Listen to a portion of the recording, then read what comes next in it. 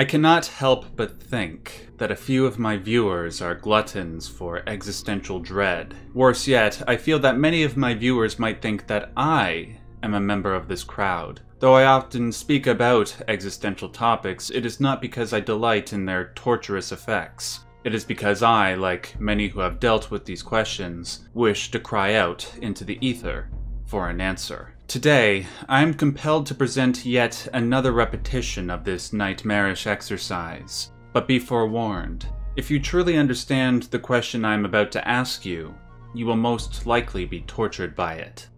Imagine yourself in the most vulnerable, lonely state. Then imagine a demon appearing out of nowhere just to speak to you. This demon says the following: "This life as you now live it, and have lived it, you will have to live once more and innumerable times more, and there will be nothing new in it, but every pain, and every joy, and every thought, and sigh, and everything unutterably small or great in your life will have to return to you, all in the same succession and sequence. Let us hypothesize that what this demon says is true, that the life you are living now, you will have to live again, and again, for all eternity. With this knowledge, you are seemingly left with two choices. Do you curse your fate and the life you lead, or do you embrace fate and life, despite all its tragedy? Do not answer so hastily. Please contemplate your personal answer to this question for the next few minutes. To enhance the quality of this discussion and the quality of your opinion, I would like to relate this concept of eternal recurrence to a piece of underrated and somewhat forgotten fiction. There is a series of games that were released roughly 2 decades ago, a series known as the Legacy of Kain. The 5 games in this series made powerfully eloquent use of not just the eternal recurrence concept, but many other concepts made by the same progenitor, that being the 19th century German philosopher Friedrich Nietzsche. The Legacy of Kain deals with Nietzsche's philosophical quandaries seriously. It doesn't answer them from a place of ideological bias. Instead, it puts forward the best arguments one could make for both sides. This ethic maintains itself when it comes to the game's discussion of eternal recurrence, and whether or not one should curse or embrace fate. In the case of the eternal recurrence, the Legacy of Kain games depict a universe where this concept is real. In the land of Nosgoth, all living beings are subjected to what is known as the Wheel of Fate, the inexorable, agonizing cycle of life, death, and rebirth. It is a cycle that was created by a being known as the Elder God, a character that was undoubtedly inspired by the demiurge of Gnostic tradition, a malevolent god whom the Gnostics viewed as the true creator and ruler of the earth. The Gnostics invented the concept of the demiurge in order to explain the existence of evil, why life was permeated with death and suffering. They surmised that, like the Elder God, the demiurge was not concerned with the suffering of lowly beings. It was primarily concerned with maintaining its rule, and it could only do that by continuing the cycle of life, death, and rebirth. The existence of the Wheel of Fate ensured that all living beings were not capable of free will, that their lives were fated to a determined course from the beginning, that all life would begin, end, and then begin again in the same way, in perpetuity. Though Nietzsche's actual belief in the concept of eternal recurrence is debatable, what is not debatable is his belief in the concept of free will. He believed that human beings were deterministic creatures, who were never fully in control of their lives. There are strong arguments to be made for determinism, arguments which might make one contemplate the reality of the eternal recurrence. The suggestion that free will is an illusion and that we are doomed to live the exact same life over and over might be too much for some to handle. Some might ridicule those who seek desperately for proof that human beings have some degree of free will. The Legacy of Kain games respond to these trolls with vociferous displeasure. I ask those of you who are zealots of determinism to consider the case of Raziel, the main character of Soul Reaver 1 and 2, and one of the main characters of Legacy of Kain Defiance. Consider his fate, and then I dare you to express the same level of enthusiasm for determinism. The audience is introduced to Raziel at the beginning of Soul Reaver 1. That game takes place 1500 years after the events of the first game, Blood Omen. At the end of Blood Omen, the character Kain was left with a choice. He could choose to restore or condemn the 9 pillars of Nosgoth, pillars that were symbiotically connected to the health and well-being of Nosgoth. If he were to choose to restore the pillars, he would have to sacrifice himself. Canonically, Kain chose not to sacrifice himself, and he left Nosgoth to become a desolate wasteland. For 1500 years, Kain ruled Nosgoth as the most powerful being in existence, aided in part by the curse of vampirism. In that 1500 years, Kain adopted several vampiric lieutenants to help maintain his rule, the first of whom was Raziel, who had served Kain a millennium. At the beginning of Soul Reaver 1, Raziel unwillingly committed a transgression against Kain. Raziel grew wings before Kain did, rendering his physiology greater than the master of Nosgoth. In an act of seeming jealousy, Kain rips the bones out of Raziel's wings and orders him to be cast into the Lake of the Dead. Given the vampiric weakness to water, Raziel was left to tumble into the endless abyss for 500 years. He suffered unspeakable pain, relentless agony, but nothing was worse than the hatred he felt for the hypocrisy that had damned him to this hell. Though he was brought back from the precipice of death by the Elder God, the agonizing pain he experienced for centuries, falling into the abyss, would forever remain in his heart. The only satisfaction he would gain would be to have revenge on Kain. I would hope that such a fate would give pause to the zealots of determinism, even if this example is fictional. If not, maybe consider the tragic fates of those who have existed in real life. Fates that were not related to one's weakness, one's lack of will to power, but were simply random tragedies. This is not to say one should dispense with the concept of determinism because of its emotional difficulty. Rather, it is a condemnation of those who wield the potential truths of determinism to promulgate misery, to satiate their own resentment. But let us not turn away from determinism and its discussion in the Legacy of Kain games. Kain, in some ways, is a mirror image of Nietzsche.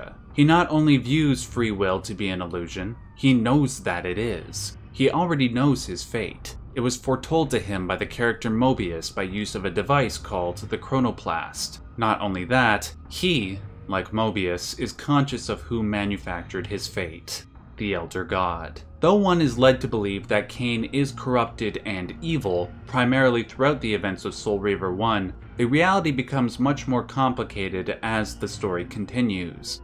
Let me ask all of you to put yourself in Kain's position. Imagine you were given the binary choice that he was given. You could sacrifice your life to restore Nosgoth, which would perpetuate the rule of the malevolent demiurge, or you could leave Nosgoth to ruin and embrace your will to power, just as Nietzsche suggested we should. I'm certain that in both cases you could easily point to numerous benefits and deficits present in both decisions. The only thing that would be consistent in either case is the continuance of suffering. I imagine most of us wouldn't want to make such a decision. On the one hand, you'd let an evil god continue the cycle of suffering, and on the other hand, the land and all its inhabitants wither away. I think that many of us would try to find a third solution to this problem, which is exactly what Kain attempted to do.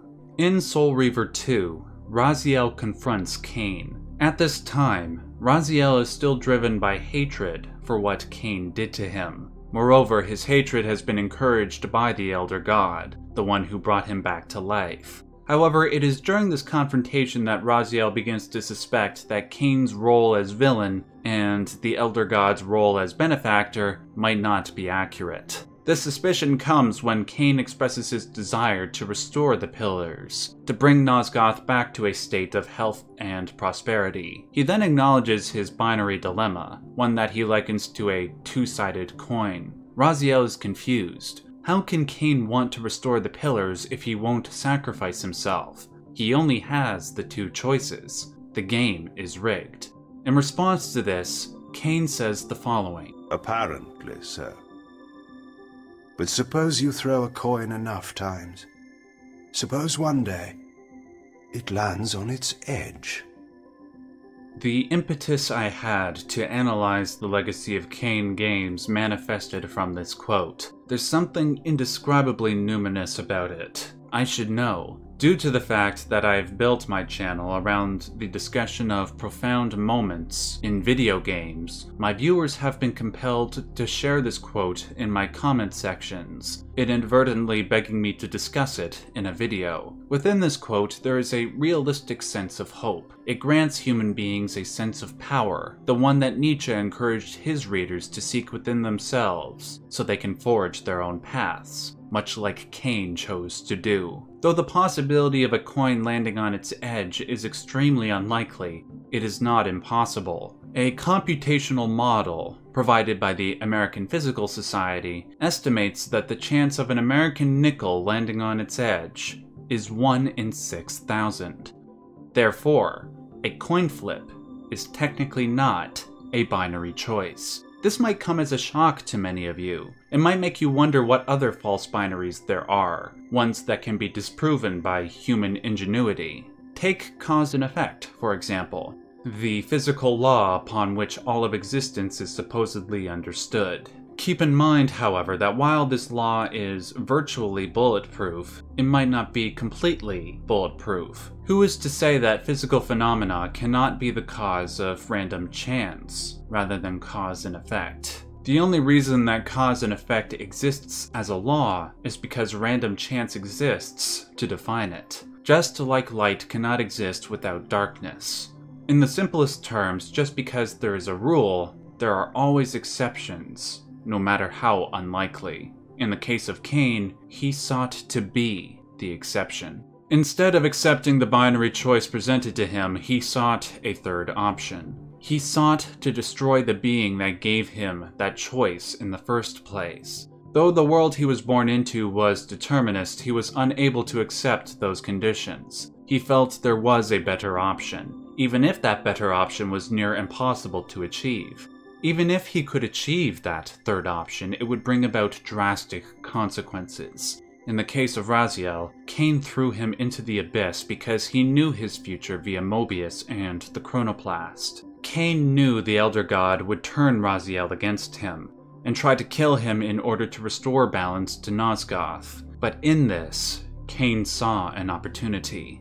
By condemning Raziel to the Lake of the Dead, Raziel shifted from the land of the living into the spectral realm, turning him from a vampire into a wraith. Wraiths, in the mythology of the Legacy of Kain games, are exempt from the Wheel of Fate, for they are not technically living beings. If Raziel were outside the Wheel of Fate's control, he could possibly have free will. And if Kain could convert Raziel to his side, then maybe, just maybe, the rule of the Elder God could be terminated, allowing the cycle of life, death, and rebirth to cease. Unfortunately, we'll never know because the series never had a final game. With all that said, I figure I have given you enough time and information to consider my previous question. If the concept of eternal recurrence is true, do you curse fate? Do you embrace fate? Or do you seek the third option? Do you seek free will? Thank you very much for watching this video. I'm glad that there are still people out there who are interested in keeping the legacy of the Legacy of Kain games alive. Please hit that like button if you liked this video. When you do that, it tells the YouTube algorithm that not only this video, but all the other videos on my channel are worth watching. It will then share it in people's recommended feeds. This sharing around of my videos will help me further my goal of promoting the academic value of video games. Not only that, it will help me further this channel's second goal, which is the promotion of proper mental health. So please, hit the like button, it's totally free. Also, if you truly believe in my goals and want to ensure more content like this is produced, please consider supporting me on Patreon. I'll put a link to my Patreon in the description box below. Until next time, just remember, as always and as per usual, stay yellow.